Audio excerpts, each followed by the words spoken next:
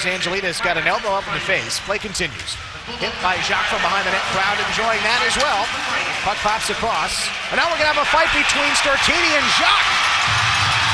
Stortini drops the gloves. He's had sparse minutes tonight. Jacques been excellent. And here is the first fight for Jacques this year for the Crunch. They grapple. They're locked up. A right from Jacques. Now a couple from Stortini. He got one right that landed. Now Jacques took one on the back of the head. He took one on Stortini. They both go down with Stortini on top. Both guys landed a couple. Stortini with the beard and the flowing brown hair. Hagel and Stortini pound gloves, or pound fists. Jacques and Nielsen do the same in the Crunch penalty box. And so